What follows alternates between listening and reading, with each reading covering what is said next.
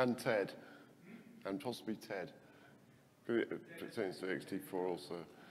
We've got some Butterfest people at least. There's two of them, and they're almost in line with each other here.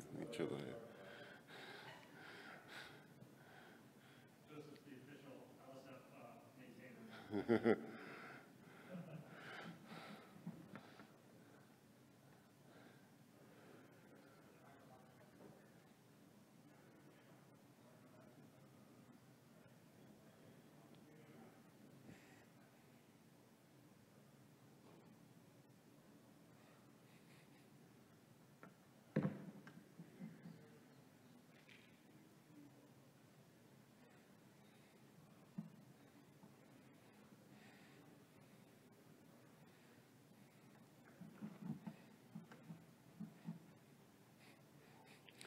Assuming Christoph hasn't found the bar.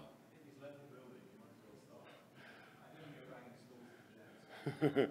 He's probably found the bar somewhere. Oh well.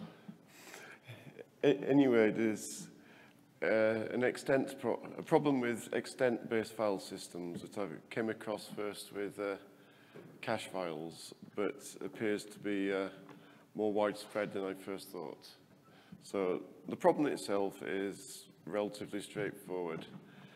So if you have two extents with a small gap between, pointing to some data, an extent-based file system such as ext4, XFS, or Butterfest can fill in the gap for you like that. So by using a bit more disk space and filling it full of zeros, it can reduce the extent list from 3 extents to 1 extent, and make for a smaller extent list. So basically, it inserts a bridging block of zeros. And the second problem is the converse of that, where the optimizer looks at the data and sees there's a huge block of zeros in the middle and thinks it can free up some disk space by getting the zeros and splitting the extents. But there are problems with that.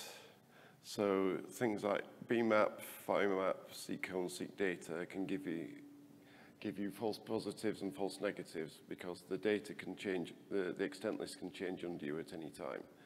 With the ext4, if I remember rightly, there's a flag you can turn on, a sysctl or something you can turn on to make this happen. But also defragmentation tools or fsec can do this, so you can't rely on the data from those. So in cache files, I was using a hole in the file system. I'm still using a hole in the file system to indicate there's some data I haven't fetched from the server yet. I've been looking at content encryption, where a hole is used to mean this block doesn't exist. You can assume it decrypts, it's equivalent to decrypting to zeros. It's an optimization because otherwise you have to fully, if you want to store a block in an encrypted file way out over there, you have to fill everything in between that. Otherwise you can end up with corrupted data. This only appeared to affect cache files, but it looks like it can also, this information can be accessed remotely by NFS and Ceph, possibly CIFS. Who's not here to ask. And if we're building content encryption on top of that, using holes to indicate blocks we don't have, then this could be a problem there as well. Now there's fscript in ext4, but I think that's not a problem because ext4 doesn't allow you to do hole bridging and extent filling if the file's encrypted. I think that's correct. Yeah. So to mitigate the problem, is it possible for us to ask the backing file system not to do that for our purposes because the file is content encrypted? I mean, it seems like this is a philosophical question, right? Yeah. I think to some extent, yeah.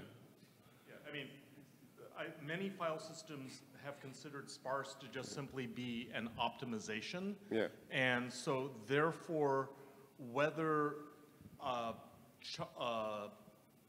chunk of file that contains all zeros is expressed as a gap in the extent tree, or just simply unallocated blocks in an indirect block map, or by allocated blocks that are then zeroed, maybe because you're also trying to avoid free space fragmentation, if you know the file is going to eventually be filled, or you have cause to believe that.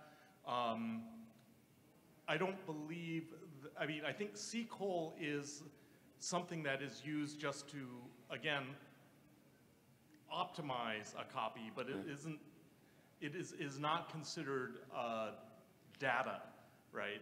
Indeed, yes. And the conflict is if you have applications that are expecting that the seek-hole, seek data, information is actually information as opposed to how things happen to be allocated at the moment, and are depending on that, because that's what FS cache is doing. Well, and also content encryption, but yeah. Yeah, well, the thing is that if you're doing encryption, presumably the encryption layer knows about that and can just simply suppress that, right? If you encrypt file systems, you tend to use a Galois counter or other type of cipher that means you're blind to the holes anyway. That's the whole point of using XTS or GCM ciphers. If you're not doing that, you're doing encryption on files wrong. Jeff, well, that's how FS-Script, this is how FS-Script does it. It encrypts each block based on the block number and file inode. Right, it doesn't store any metadata. The problem is you can have a block that when you encrypt, it ends up all zeros and that can be thrown away. But also the file system can insert a block of zeros, which you then say, there's a block there, I'll decrypt it, and you get some rubbish out of it. I think a block that encrypts to all zeros is so theoretical we don't need to worry about it. The false positive isn't really a problem. It's false positive is a problem here, where you've got a block, it inserts a block of all zeros. You don't know that that isn't a valid block. So you try and decrypt it, and you get rubbish. And unless we can stop it inserting the bridging block.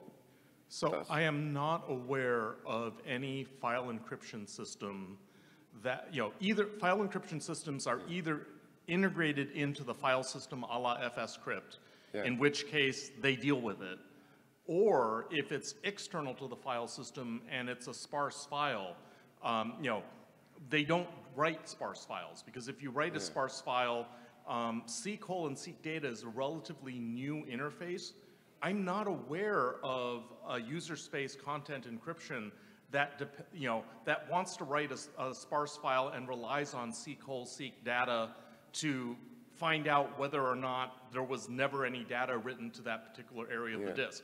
I agree that that is a theoretical possibility, but it should also be remembered that not all file systems even support seek-hole and seek data. True, yes. And therefore, user space tends not to use that to try to store semantic meaning. Yeah. And hold on. It's just what I'm trying to do is avoid re-implementing an FS on top of the FS to store, I've got this block or not got this block. Okay, hold on, guys. Leighton wants to say something. So yeah, I mean, if you, so the first thing is that we only really need the granularity of a FS-Script block, right?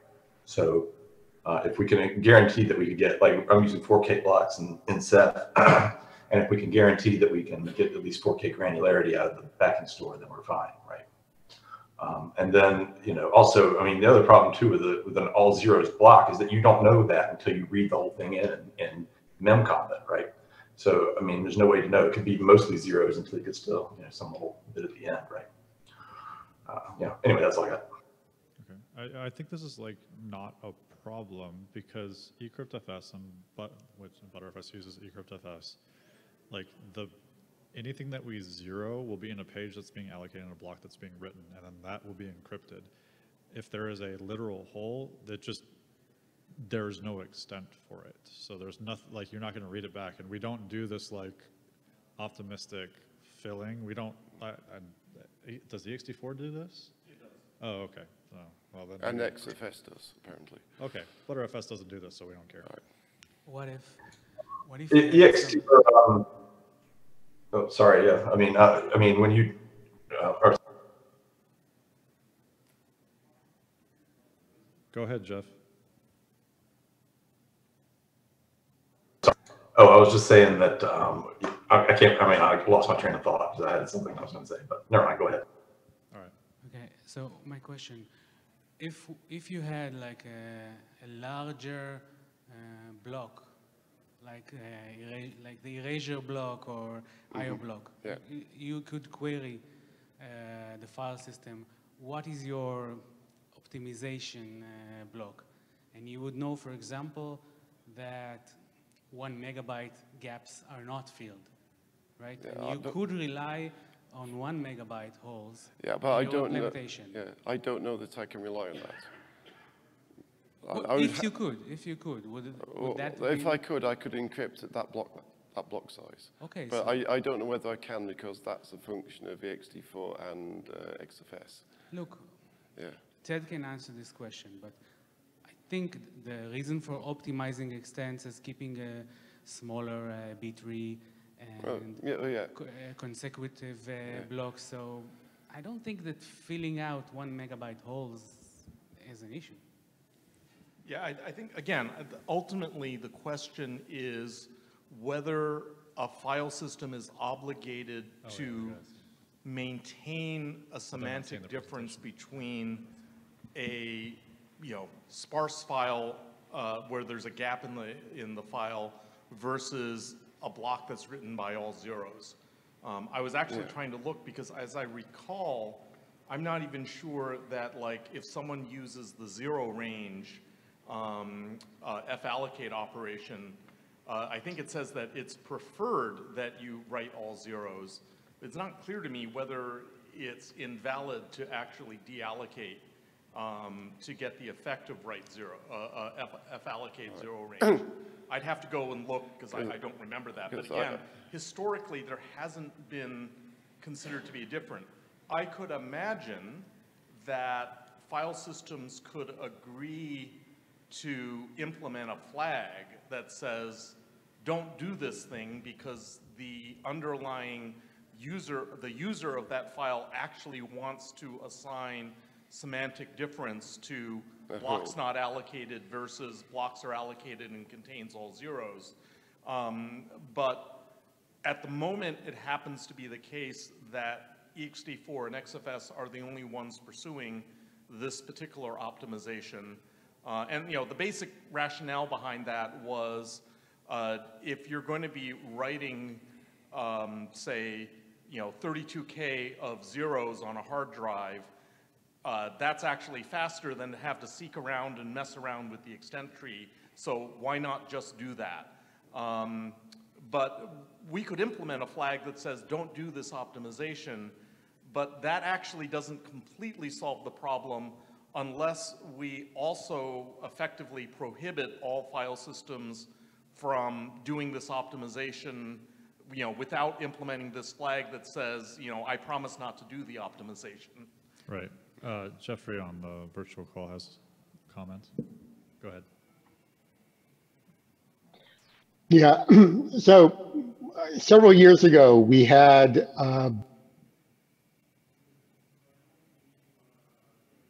You muted yourself again, man. We had you in the beginning. sorry. So several years ago, we had a series of bug reports filed against AFS from CERN regarding applications that they wrote for that leverage parallel I/O systems. And these systems essentially protect access to different portions, use a common file, potentially 2 petabytes in size, where they allocate the file sparsely, and they actually rely upon reading where the holes are in the file from their applications to figure out where their records end and begin. One of the problems that they had reported to us is that a hole they left that was 12 bytes in size would suddenly disappear out from underneath them, corrupting their data. Clearly, we pointed out that they were relying upon behavior that was not guaranteed. But there certainly are user land applications unrelated to encryption that want this behavior to go away. I mean, it sounds like it sounds like something that would be reasonable to turn off per file. Like, I mean, like how we have no compress and stuff like that. Right, so with ext4 today, there is a tunable where you can actually say what's the maximum size where we will actually bridge the gap with allocated blocks that are all zeroed. And the default happens to be, I think it's 8 file system blocks. And so the workaround that I told David about was, well, you could just simply set the tunable to 0, and that solves the problem on a per file system basis. I think a file flag is probably more appropriate so that it's now on a per file basis as opposed to a per file system basis. I don't have an objection to doing that, modulo finding a free bit in the chatter bit namespace that isn't being used by somebody else. Sure, right? I can't speak for the XFS folks if they would be willing to implement a similar feature. And I note that this is the sort of thing which is best if all of the file systems that do this optimization agree on the same flag to turn it off. Do we have any of the XFS guys on the, no, Eric bailed. So, I mean, like, I would like to do a similar optimization for ButterFS, at least for like bridging. So, I mean, I would be fine, you know. Yeah, I don't have a great picture in my head for how often these, bridgeable holes actually happen. I think the most compelling use case I can think of is people shoving down hole punches on VM images, where like a 4K hole punch isn't that useful for us to do internally. It just actually makes it much worse. But we could still send the discard down to the device and just now punch the hole, something like that. One of the reasons why we were doing this was at the time, libbfd, which is used by binutils, had this really bad habit of writing files randomly that would eventually become sequential, but they would leave these weird 4K gaps that would then later get filled. And the optimization made sense if you were doing, some silly benchmark like kernel compilation. I think it still does that. Just wanted to point out regard to an API that there is already an API in XFS. The same API being used to set the project ID can be used to set extent size hint and cow extent size hint. It's not exactly the same thing, but it's a similar thing. I don't know if it can be used or shared or extended or whatever. Yeah, I really need Christoph in the room for this.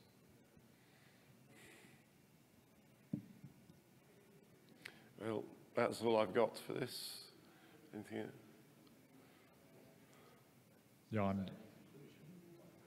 Yeah, I think Christoph was agreed Hold on, by his Jan is trying to absence. talk and he's muted himself. Just Oh. Go ahead, you're good now. Yeah. Hello. Yep. Okay. You're good. Yeah. So the API Amer has been speaking about is like IOCTL called like set extended attribute or something like that. And yeah, there are definitely like flags which are available there. So like if we don't have standard flags with change ether, then we could use this call actually to set the flag. I believe we already like set project IDs as Amer said, and like the project ID inheritance via this API already. So like there's already some precedent both in ext4 and XFS for setting inode flags with this API. So that should be definitely doable. Perfect. You good, David? I'm not sure I entirely understood what he said. There's the interface that Amir was talking about could definitely be used for this. All right. If we don't Yeah, have this is room. NextFS. Yeah, NextFS, but that's only if we don't have space on the, which I think we do. We gotta have more. Yeah. Right. It sounds doable. Excellent. Okay.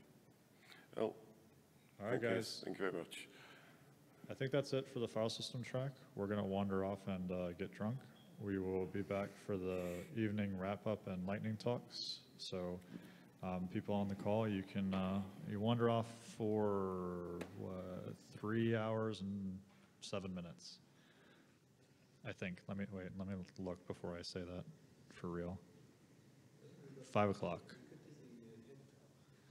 So yeah, 3 hours and 7 minutes when we're back, and it's the lightning talks and the wrap up. Thanks, everybody.